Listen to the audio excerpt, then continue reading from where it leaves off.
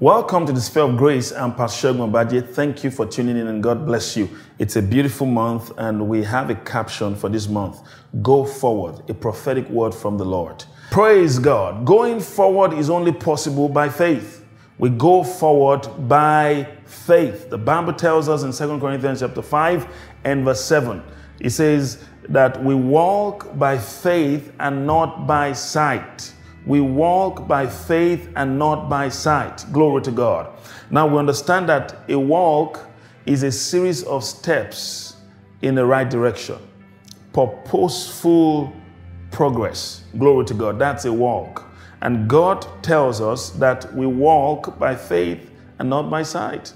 So we make progress by faith. Amen. Nobody goes forward by convenience or comfort. Nobody makes progress, all right, just because, it's convenient or comfortable. No, we make progress because we believe God's word. And then we take steps in line with the word of God. And that's what faith is. Faith believes the word and then takes steps in line with the word. That's what faith is. Faith accepts the reality of God's word and then moves in the direction of it. That's faith. Praise God. So we make progress by faith. Now, listen very carefully. You're not going to make progress just because everything is fine around you. No. All right? That's walking by sight. You're making progress against all odds. Praise God. That means you are going forward against all odds. That's very much like God.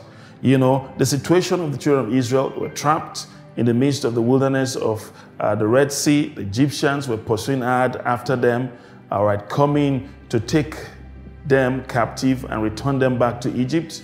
Praise God. The Red Sea was in front of them. Yet the Lord said to go forward. So it will take faith to go forward in the midst of many circumstances and situations that are unfavorable. God's word says to go forward. So it takes faith. You believe God's word and not your situation.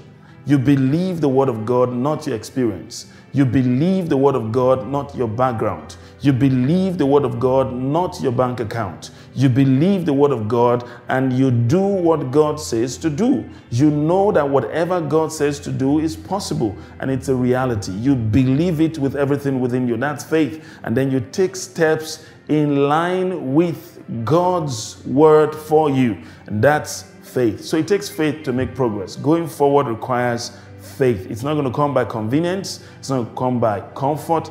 It comes by faith. The just shall live by faith and will walk by faith. I believe you've been blessed today. Until I come your way again tomorrow, keep living and basking in the sphere of grace. I love you and God bless you.